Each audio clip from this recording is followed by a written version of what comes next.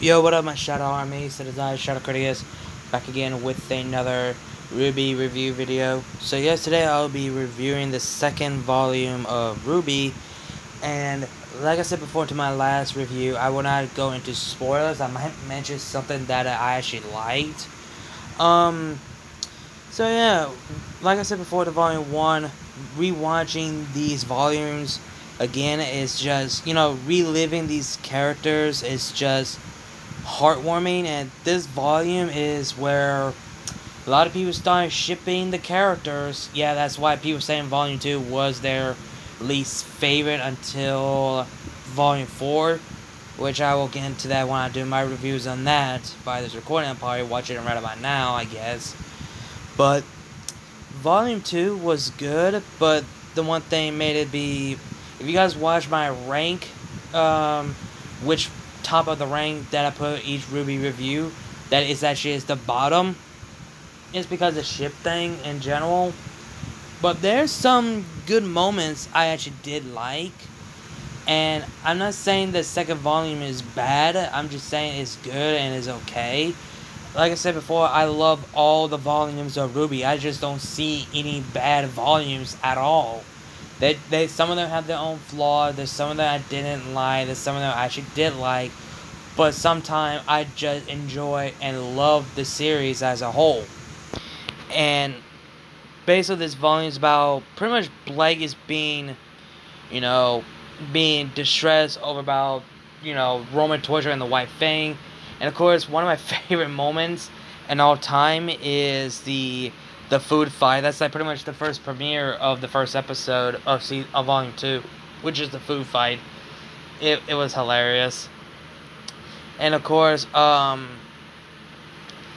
also this is where we get to see Swy, the dog, and it's just, I literally don't have anything to say to talk about Volume 2 as a whole. It's just, this Volume 2 actually starts all the shipping of the people shipping the characters as a whole. And there's some good things I actually like. Some things were kind of boring, honestly. And in Volume 2, we actually get to see Monty Ullman doing the dancing for the Team Juniper. Yes, for those people who do not know, Monty Ullman is also a dancer as well. He's really good at it. If you go back, if you could find a video footage, someone actually record Monty Ullman actually dance at one of convention or one of that RWBY convention or Rooster Teeth convention, whatever. And it's also still nostalgia that you see some moments that involve Monty does what he does and voicing Ren, and it's still nostalgia, and yet sad that Monty is not around. And after Volume 2, I feel like is where Monty Ullman actually passed away when they finished Volume 3.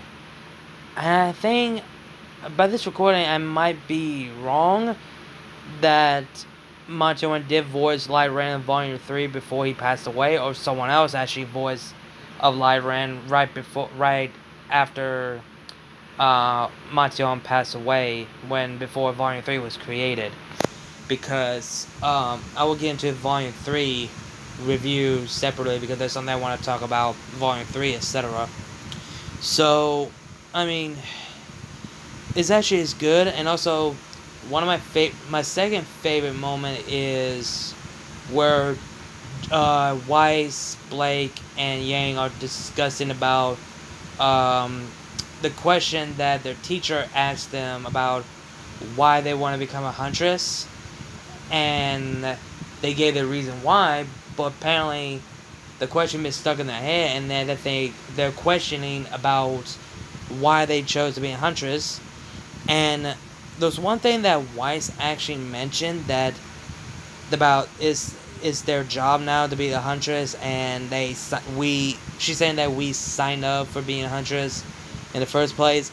That's almost sound like My Hero Academia, because if you think about it, all the characters from My Hero Academia actually signed up to be a pro hero, and they want to do what they believe is right and risk their own life. That's how, and that's pretty much what Team RWBY and Team Juniper or Orange, or um, Alpa. I think. Wait, I forget the other team name that people call it. Damn it. So, pretty much, yeah, they sign up to be a huntress, but they know the risk they're willing to take. It's similar thing to My Hero Academia. They sign up to be a pro hero, and they could know the risk they need to take to be as a pro hero in such a young age, just like Team RWBY and the others. And again, it's just still nostalgia to see the old animation and watch, like, whenever I watch Volume 8 and think about one thing, which is the animation and how far the animation had came. Like, if you watch Volume 1, you can tell how far the animation has gone to become good as a whole, you know what I mean? But, honestly, I have nothing to say to Volume 2, because, like I said, I do not want to spoil anything. The whole episode, there's something I really mentioned about something I actually liked.